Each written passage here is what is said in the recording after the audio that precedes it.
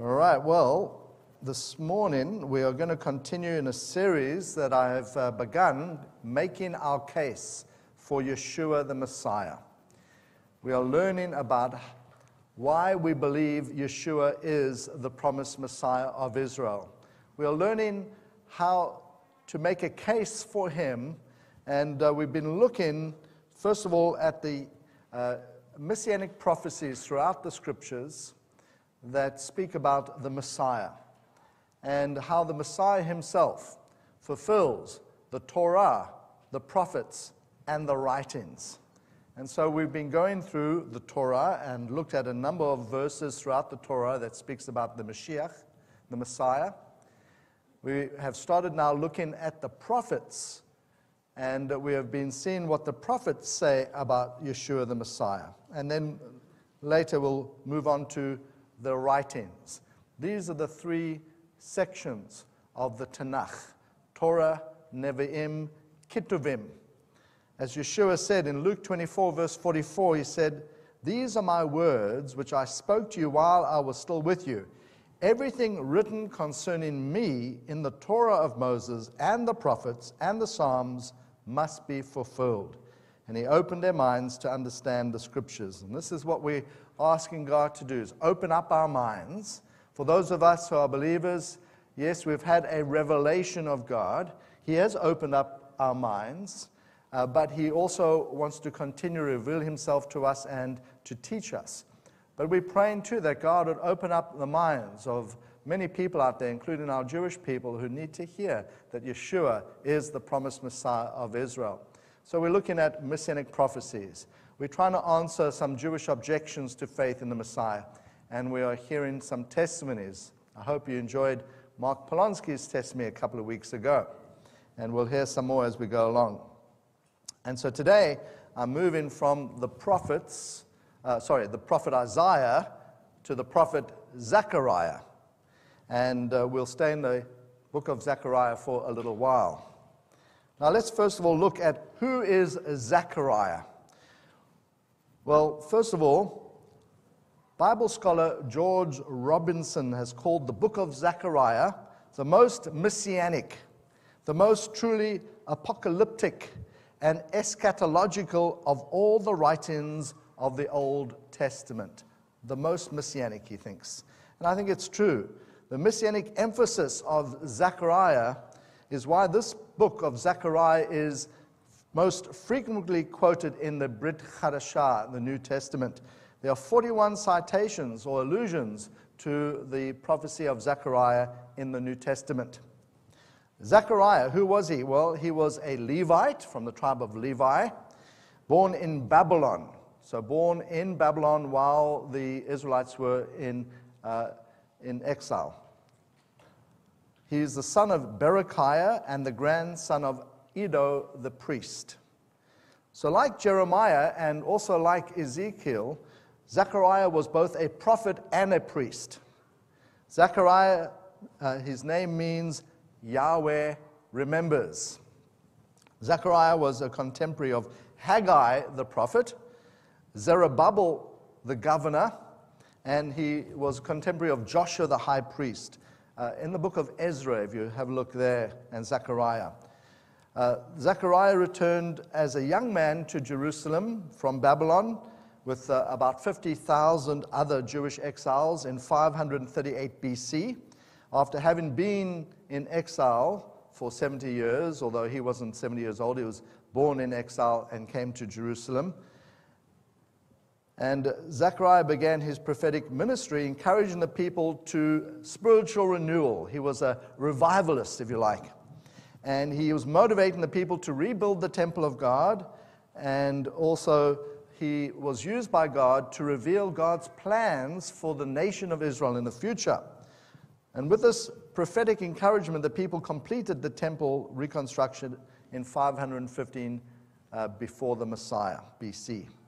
Zechariah not only encouraged the Jews to rebuild the temple, but his prophecies was very much also a vision for the future kingdom of Israel under the rule of King Messiah. Zechariah looked forward to the coming of King Messiah and the future spiritual restoration of the people of Israel, and hence also the redemption of the world, because when the Messiah comes, he will bring redemption not just for Israel, but the whole world.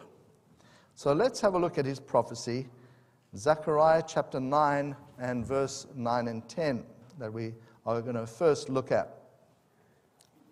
Lovely words. There's a beautiful song that our worship team do know that go towards these words, go for these words. Gili meod bat Zion, Hari bat Yerushalayim. Hine malkech yavo lach tzadik venoshahu, ani verochev al chamo ve'al ayer ben atonot. Rejoice greatly, daughters of Zion. Shout aloud, O daughter of Jerusalem, behold, your king is coming to you. Righteous and having salvation is he, humble and mounted on a donkey, on a colt, the foal of a donkey. I will cut off the chariot from Ephraim and the war horse from Jerusalem, and the battle bow will be cut off, and he shall speak peace to the nations. His rule shall be from sea to sea and from the river to the ends of the earth. What a beautiful prophecy.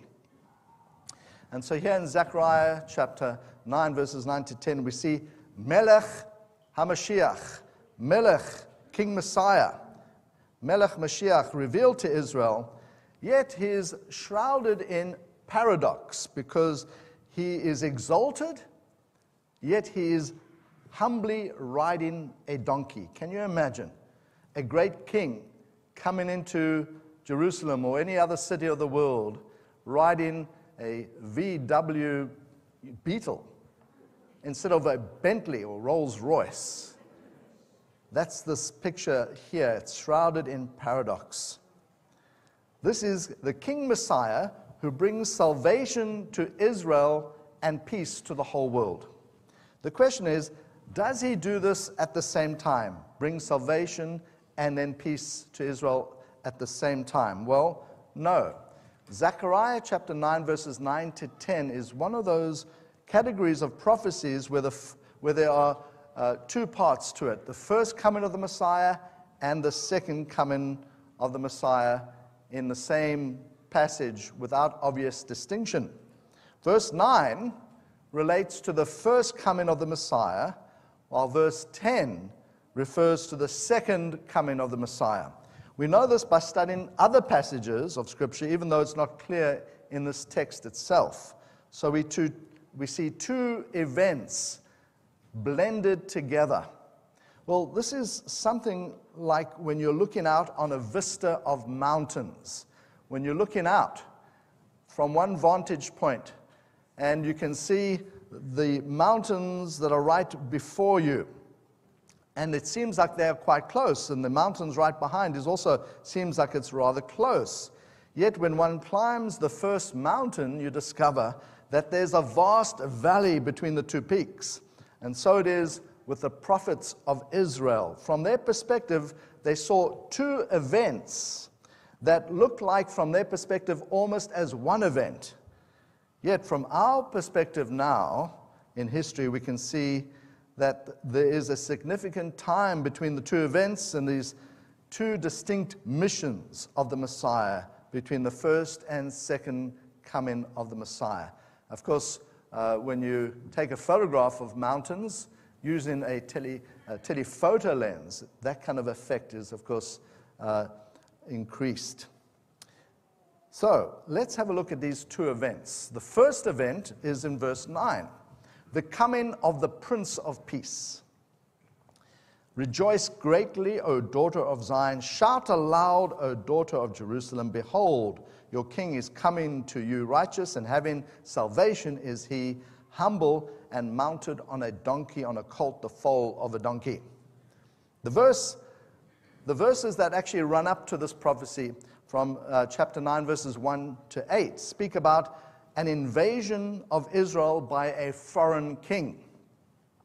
Most commentators say that those verses 1 to 8 were fulfilled by the conquests of Alexander the Great through the area of Palestine after the Battle of Issus in 333 BC, which is about 200 years after Zechariah's prophecy. So The first part of the chapter is speaking about something that had not yet happened. Zechariah was prophesying the coming of a Greek invader.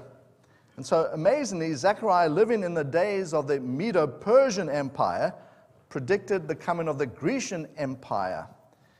And then he also predicted the coming of the Roman Empire, actually in chapter 11, verses 4 to 14, and also the future restoration of Israel in the last days, which in his prophecy is chapters 12 to 14.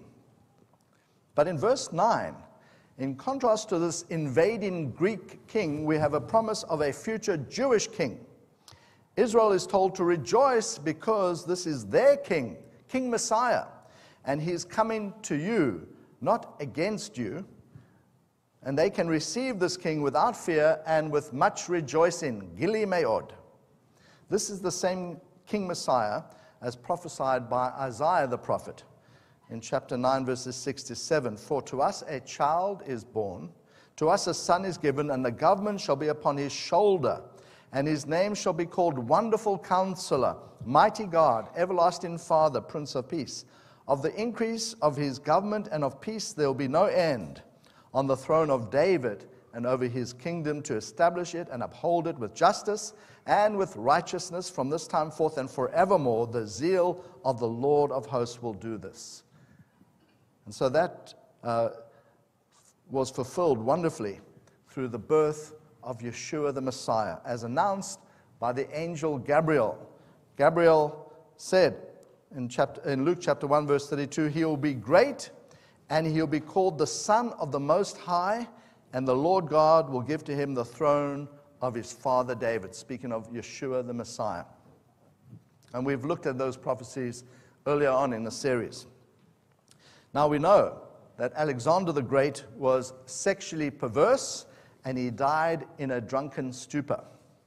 In contrast, Zechariah says that Israel's King Messiah would be righteous.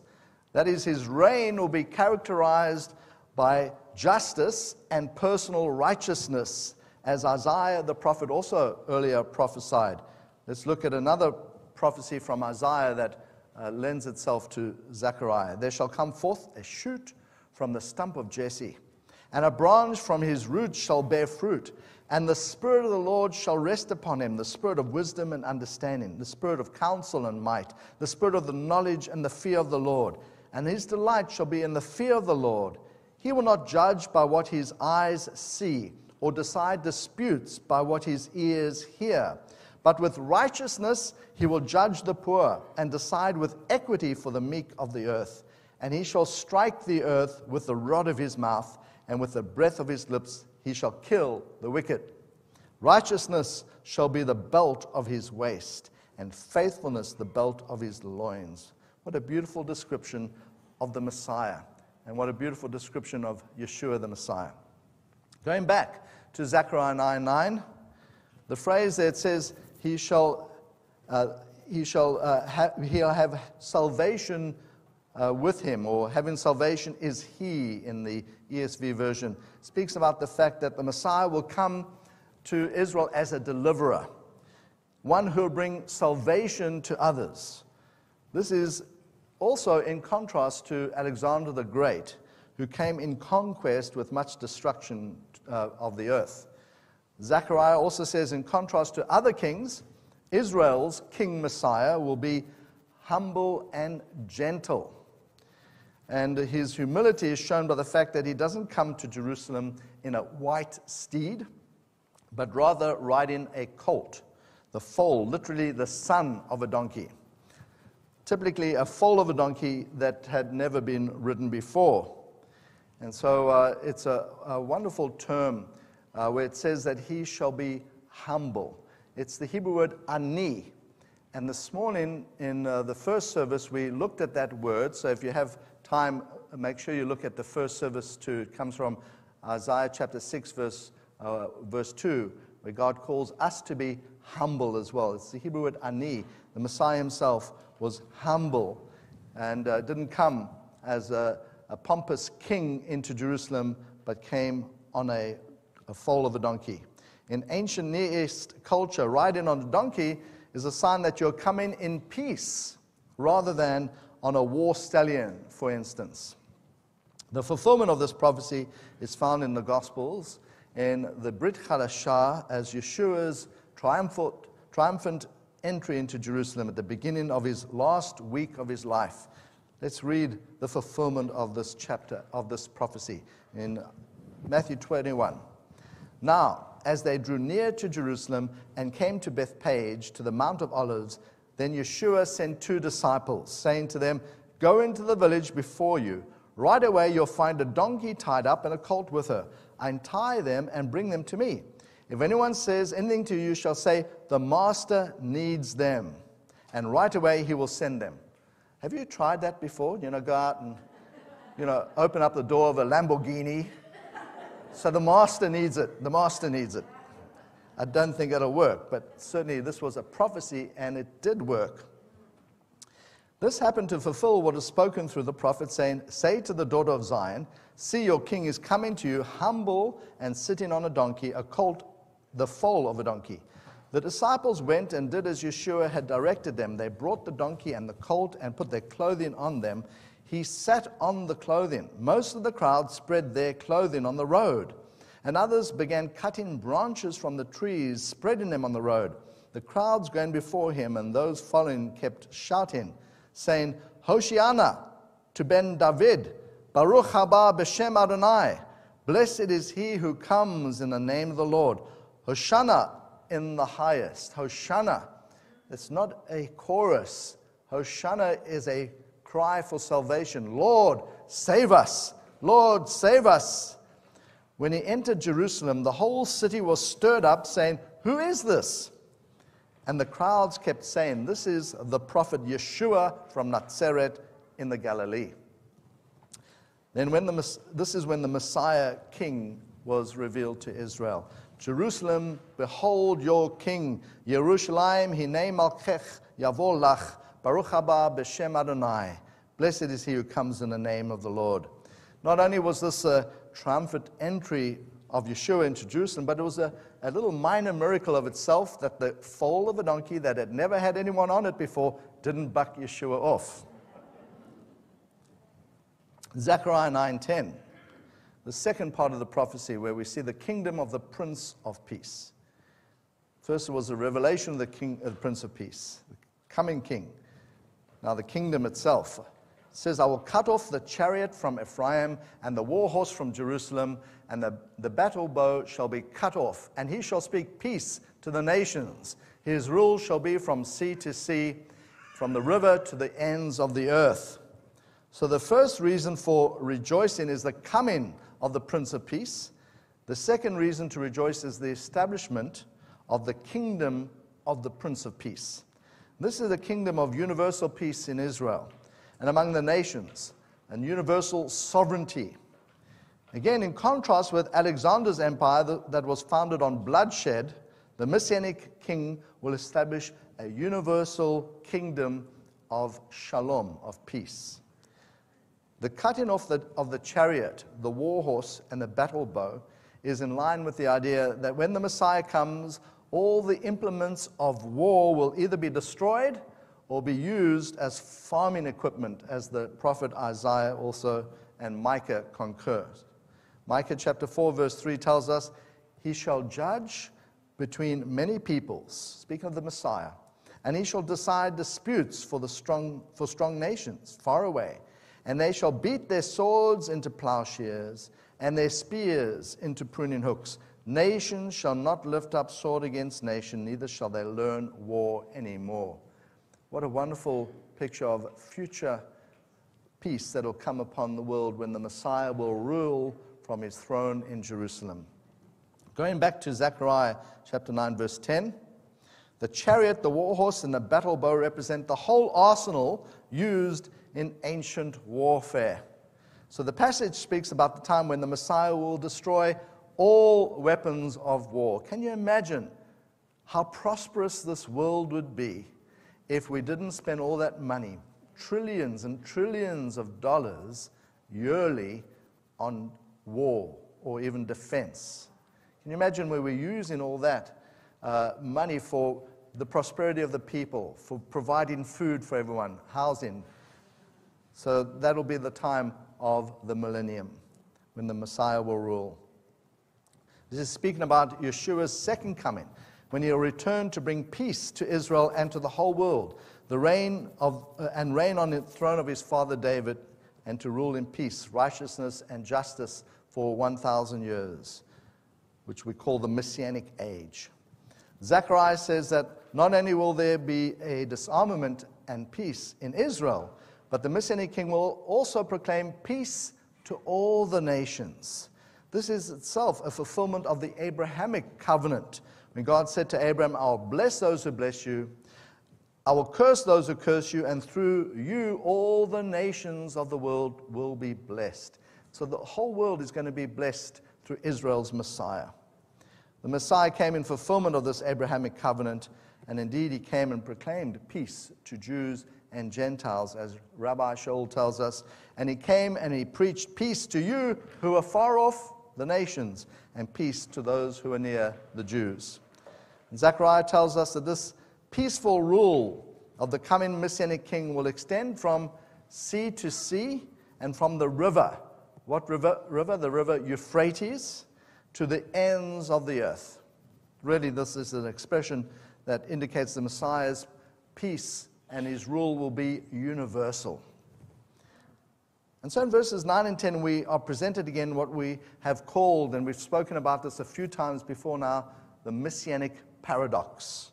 We have two perspectives of prophecy standing side by side in the passage. How can the same Messiah be humble and lowly and yet come as a great Messianic king who brings peace to Israel and to the whole world? And let me tell you that this is one of the objections that many Jewish people have. They'll say, how can you believe in Yeshua as the Messiah when he did not bring peace to the world as the Messiah was meant to be? And so here is part of our answer. When the ancient rabbis looked at these two seemingly contradictory prophecies, they reconciled them by saying that there'll be two different messiahs. We've talked about this before. The first would be Mashiach ben Yosef, Messiah, son of Joseph. He would come and fulfill all the passages about the suffering and the humility of the Messiah. Then it will be followed by Mashiach ben David, Messiah, son of David, who would come as the great conquering king Messiah. This passage of Zechariah has always been considered, in fact, as messianic by the rabbis. So we're looking at a passage that is understood as to be a prediction of the Messiah by the rabbis, and we can see this from some quotes from the Talmud. In Sanhedrin 98b, it says, Rabbi Hillel said, Israel can expect no Messiah because they consumed him in the days of Hezekiah. The retort, when did Hezekiah live? Was it not in the days of the first temple? Yet Zechariah, during the time of the second temple, prophesied and said, and it goes on to quote Zechariah 9:9, behold, your king comes to you, humble and riding a donkey, etc. Also then in Pesikta 53, it says, this refers to Messiah. He is called Ani, lowly, because he was oppressed all these years in prison, and the sinners of Israel denied him. For the merits of the Messiah, the Holy One, blessed be he, will protect and redeem you. So these are kind of obscure quotes. If you don't understand how the Talmud works, they seem kind of odd kind of explanations. But we're just showing that the rabbis believed that this verse was speaking about the Messiah. How they explained it, we may not agree with, but it just shows us it's a messianic passage. Again in the Talmud, in Sanhedrin 98a, it says, Rabbi Joseph, the son of Levi, objects that it is written in one place, behold, one like the Son of Man comes in the cloud of heaven. But in another place it is written, lowly and riding upon an ass. The solution is, if they, the people, be righteous, he shall come with the clouds of heaven. But if they are not to be righteous, he shall come lowly, riding upon an ass. And this last quote from the Talmud actually is still a belief that's held by Orthodox Judaism, or even Hasidic Judaism today, that if Israel, the current generation of the Jewish people, are righteous, the Messiah will come in the clouds of heaven as King Messiah. However, if Israel is unworthy, if the Jewish people are unworthy, the Messiah will come as Mashiach ben Yosef and come lowly and riding on a donkey.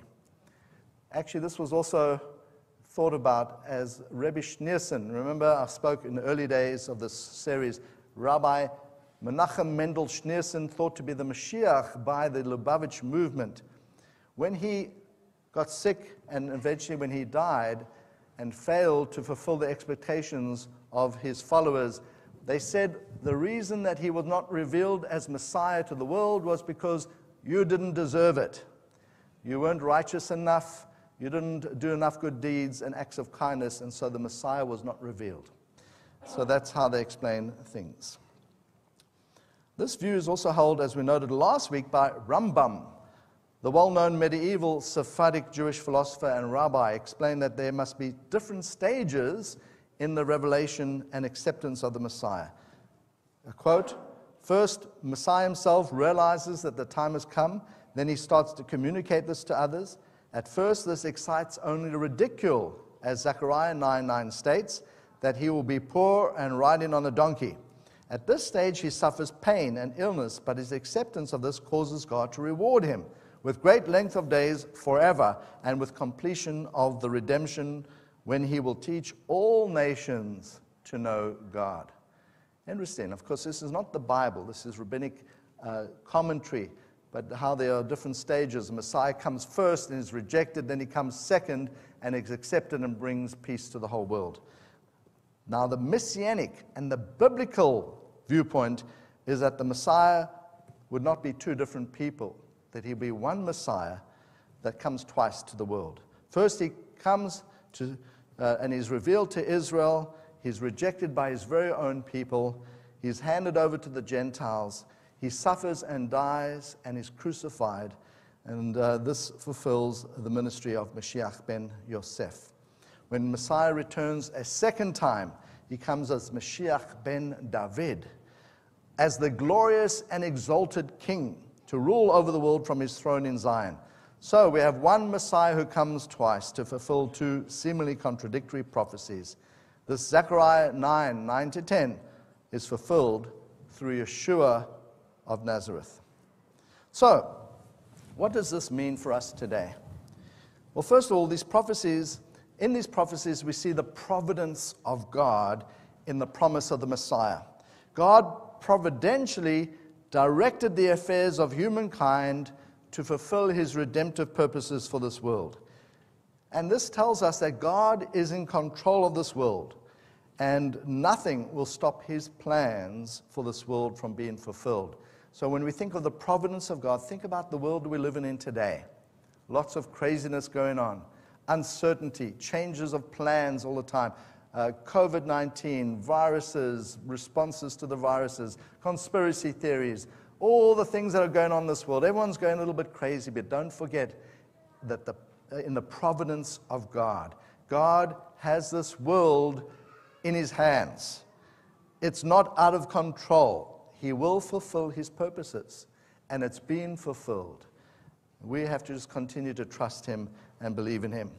Secondly, we can be assured that our faith is founded upon sure foundations. The Word of God has stood the test of time. We can see prophecy that is given hundreds of years earlier than then it was later fulfilled. And so we can see that Yeshua is the promised Messiah of Israel. Thirdly, we who are believers in Yeshua the Messiah, we are called to be his disciples. We are called to emulate him, to be like him in this world. In this prophecy, we've seen that the Messiah is righteous. So should we live righteously in relationship to one another. The Messiah was humble. Ani. We need to be humble if we're going to come into God's presence. And he came with salvation. And so should we come with a message of salvation found in the Messiah. And he spoke peace to the nations. We are called to be ambassadors of God's peace to this world. We are called to bring the message of God's salvation to Jew and Gentile alike, looking forward to the day when the kingdom of this Messiah will become a reality in and around the whole world. The Messiah will come and reign the whole world from his throne in Jerusalem. And so it says, he shall speak peace to the nations. His rule shall be from sea to sea and from the river to the ends of the earth. Amen. Let's pray. Lord, we thank you so much for this wonderful message from the prophet Zechariah. Lord, reveal it to us further. Open our hearts to it, Lord. We thank you for the truth found in your scripture. Help us to learn and grow, and help us to be able to share these truths with those that need to hear about the salvation in this King Messiah. So this I pray, B'Shem Yeshua HaMashiach. Amen.